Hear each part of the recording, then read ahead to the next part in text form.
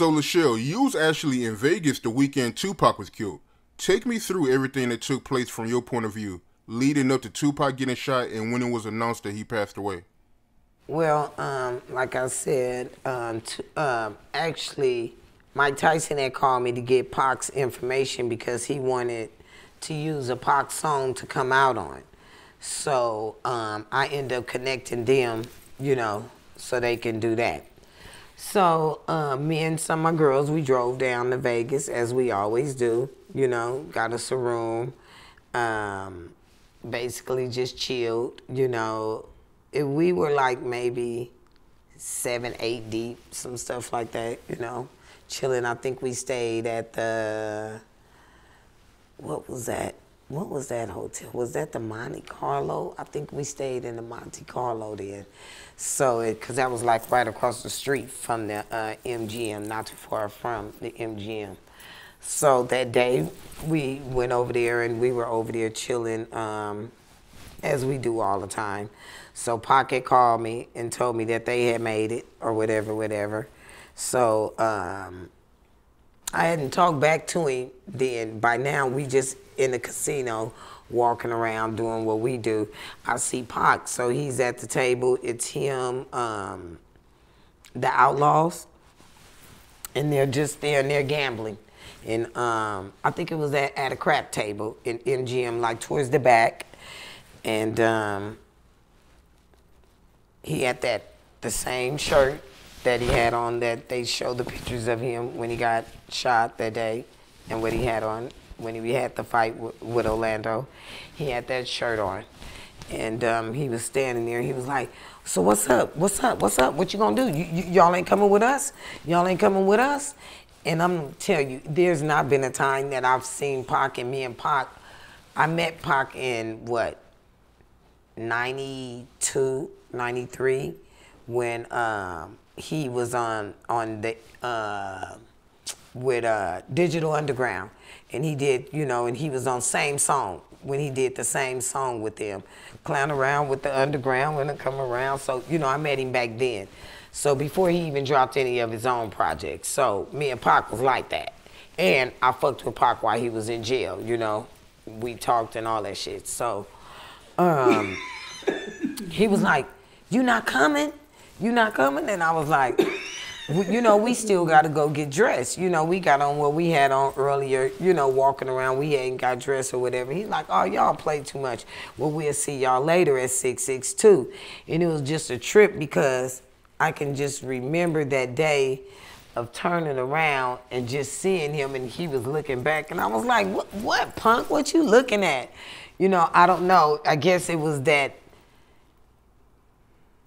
as they say, that last minute look, it was like, it was the last minute look, it was, I don't, because after that next thing I know, that had happened. So we went to our room, we got dressed, and we walked in the MGM, and we seen like people scouring, people running and shit like that. We was like, what the fuck is going on? Like, what happened? So we coming through. And a friend of mine's that was with me, she saw her baby daddy, and he was like, fuck them niggas, Suge and Pac, them.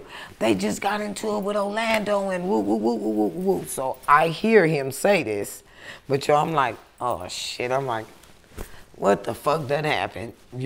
Like, okay, here comes some bullshit that always end up happening. What the fuck done happened? So, everybody was like, I don't know, they was fighting and woo-woo. So I'm like, well, okay, well, shit.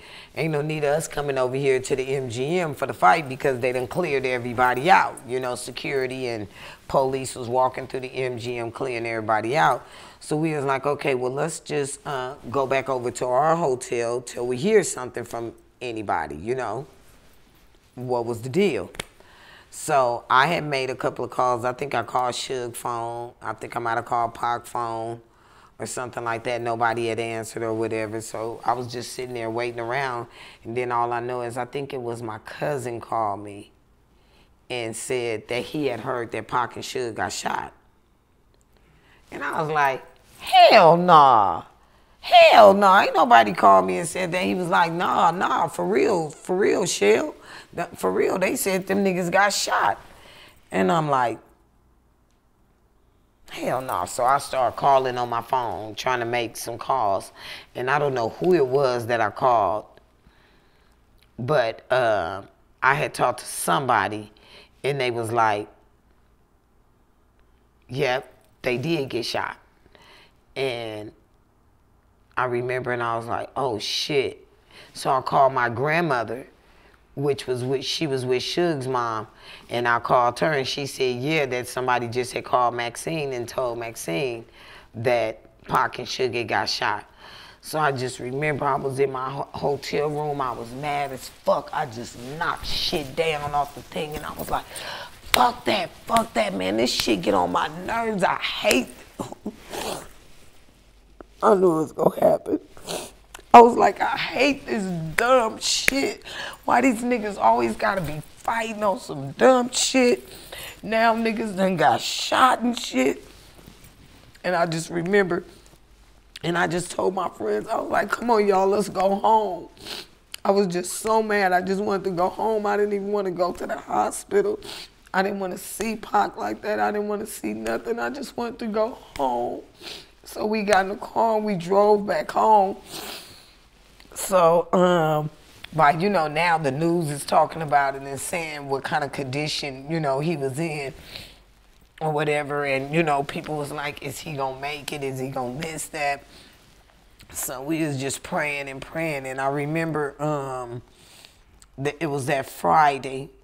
That Friday night we had went out, or was it a Thursday? It was either Thursday or Friday night. I can't remember the date exactly. We had went out. Remember, Warren G was at the club. Casey and JoJo. Corrupt. It was a couple of us like out at the club, and the DJ had been playing all Pac music or whatever.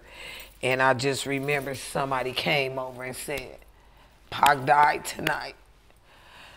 Man, when they said Pac died, it was like the whole motherfucking club just started boo-hoo crying. The DJ couldn't even get it out. All you seen was grown-ass men just boo-hoo crying. It was like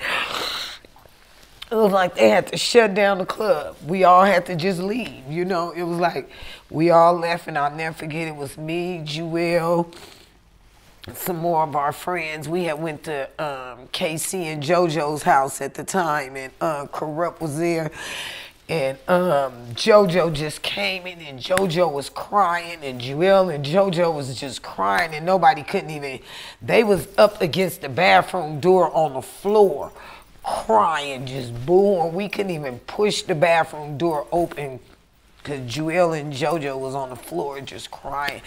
Corrupt was crying. We was fucked up. We was fucked up. I'll never forget that night. And I just remember, I just had that thing where, you know, like I said, you know, it wasn't Suge's fault, but it was like I was mad at him, you know, like, if Pac wouldn't have came over there to death row, you know, I just had so many what ifs and this, that. But, you know, I had to realize in life you can't question God of why things go that way, because, you know, he saved him before. If he wanted to save him again, he could have did that, you know. So I just had to not question God and, you know, just deal with it. And it hurt it. It hurt. It still hurt. It still hurts. It still hurts.